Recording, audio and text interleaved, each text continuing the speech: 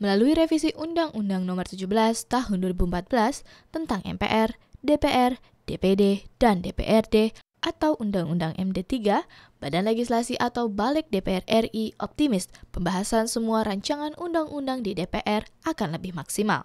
Wakil Ketua BALEG DPR, FIRMAN SOEBAGYO mengatakan, dalam revisi Undang-Undang Md3 ada 4 hal penting, yaitu penambahan jumlah pimpinan DPR RI yang akan diserahkan kepada partai pemenang pemilu, penambahan jumlah pimpinan MPR RI, penambahan alat kelengkapan dewan di MKD DPR RI, serta memperluas kewenangan pembahasan rancangan undang-undang kepada BALEG DPR RI. Agar pembahasan undang-undang itu lebih maksimal, maka Badan Legislasi yang sekarang tugasnya hanya mengharmonisasi karena anggotanya ada 75 orang itu sangat efektif untuk ditugaskan untuk ikut menyusun undang-undang, sehingga minimal kalau 75 orang itu kan bisa 3 panja sekaligus. Artinya bahwa kalau bisa mendapat penugasan itu kan bisa menambah prestasi atau meningkatkan kerja Dewan Perwakilan Rakyat.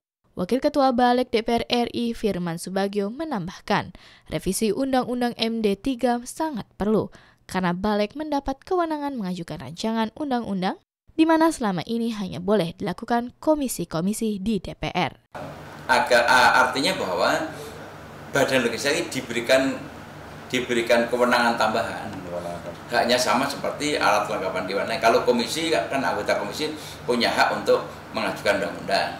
Badan Legislasi juga punya hak untuk mengajukan undang-undang.